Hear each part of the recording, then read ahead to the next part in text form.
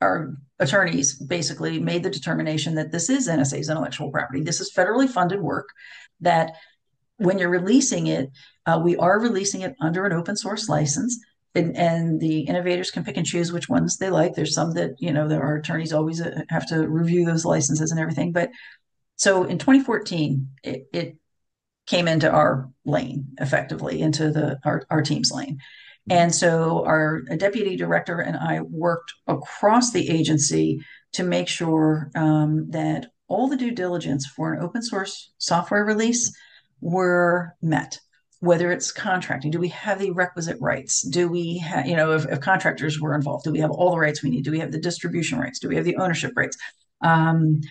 Have senior technology leaders in the agency or technical directors, have they said it's okay? Do we have we evaluated, we have a whole internal due diligence process, long story short.